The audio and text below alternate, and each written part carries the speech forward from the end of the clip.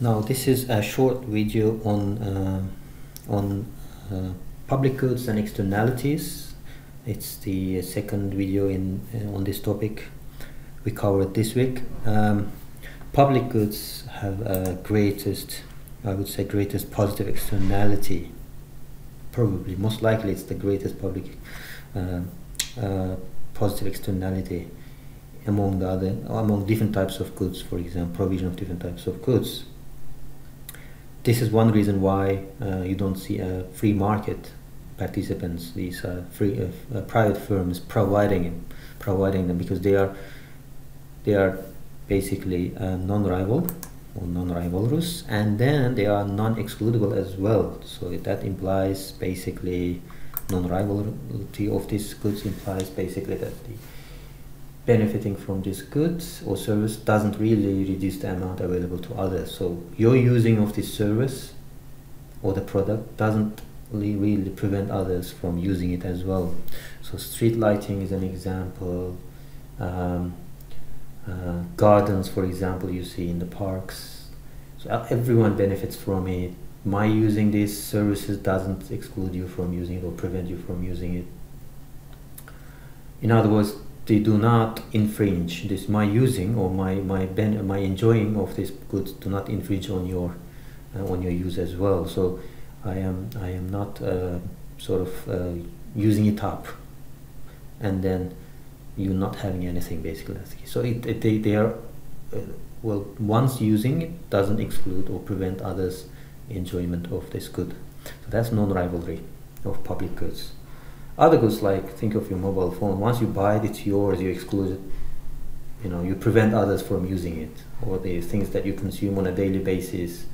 You buy your tea pack and things like this. Yeah, you can easily exclude others or prevent others from using it by consuming it yourself. So it cannot be enjoyed by others. But when it comes to public services, it's not possible.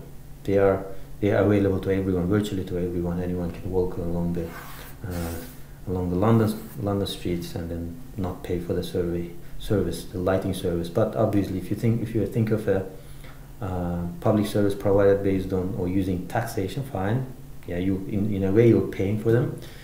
But that's a way that the government is internalizing the externality problem here. But then think of tourists who come here on a daily basis. They walk over London Bridge, they walk along the streets at night. They never pay for it, even not taxation. So I'll come to that point. It's a free rider problem. So there is no rivalry here. Yeah. So the government is not able to, or firms cannot easily exclude these people from using it, and also these services are non-rivalrous. And now, excludability refers to a case where you cannot stop anyone from consuming the good, whatever the good is. Yeah, you can't really prevent one. Allow one to use and then prevent the other one not to use it. Yeah, think of this lighthouse installed at the shores of different, in countries where you have open seas. Borders are open seas basically. The lighthouse is usually built to guide the ships, and as a result, any ship can use it without paying for it. So you can't really charge anyone of them, because this lighthouse will be visible from miles and miles away, and that implies you can't really trace these people and then ships and then charge them for using this. And maybe they aren't using it, maybe they are using it. Yeah, it's very difficult to track it. So that's non-excludability of public goods. These two characteristics of public goods imply no free market participant. When I say free market, it's private firms, capitalists do not provide this basically services. A very good quick question now, given the definitions that we made. Which one of the following is an example of a public good? Look at this results or the choices for about 10 seconds, please.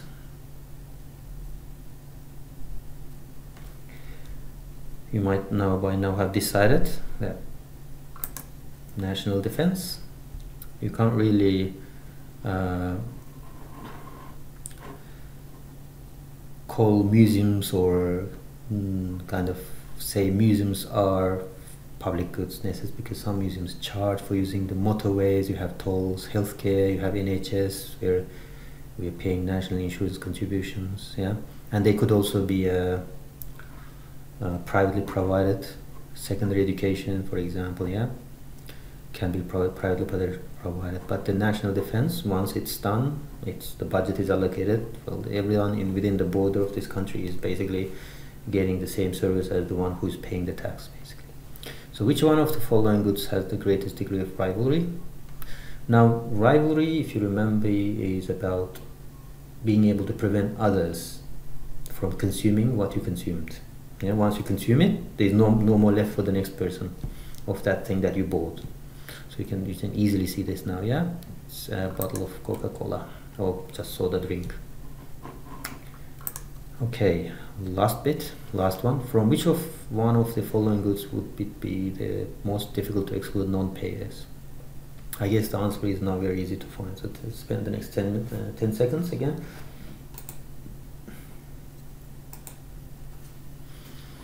Right, so that's C, national defense.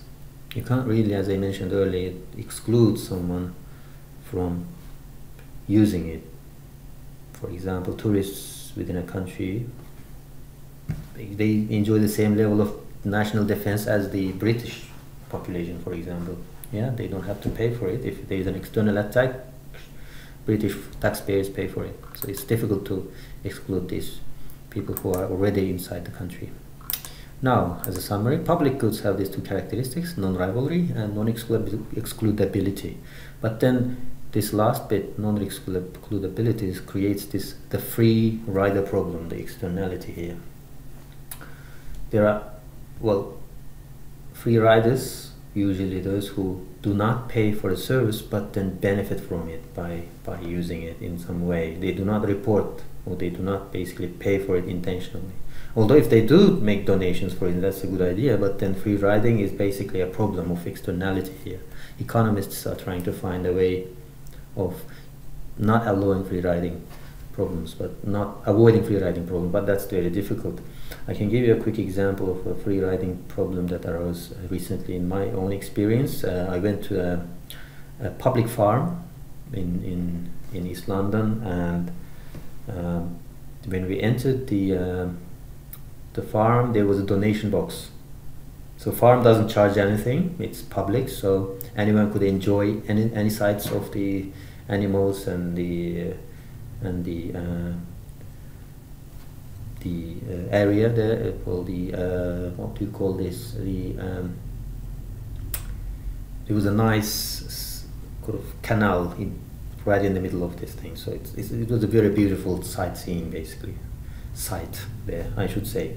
So I enjoyed it basically, but then am I paying? No. But to avoid that free rider problem, the park installed a donation box right at the entrance. Well, that's the same thing as an exit as well, so it asks you, please donate voluntarily. So because they cannot charge, it's a public space, they want to reduce that free rider problem by asking for voluntary donations. We made a donation, but then those who do not make donation basically obviously are free riding, because our donations definitely contribute towards maintaining the park or the farm for the future generations, right? Because obviously the government is also cutting the costs of these public services, but then with donations we can keep it open. For example, if you go to British Museum, the same problem here. A lot of free riders there. In fact, tourists never paid for British Museum there, right? So, but then there is a donations box on every floor, big ones with the glasses. You can see the different notes, euros, coins from other countries. Yeah. So some people do not free ride, some people do in this case. Yeah, it's very hard to avoid free rider problem when you provide a public good. Okay, so these were examples of this thing, and free rider problem creates this something called tragedy of the commons, which I'll explain in the next video now. So this was a short video on public goods and externalities that public goods create. See you in the next video.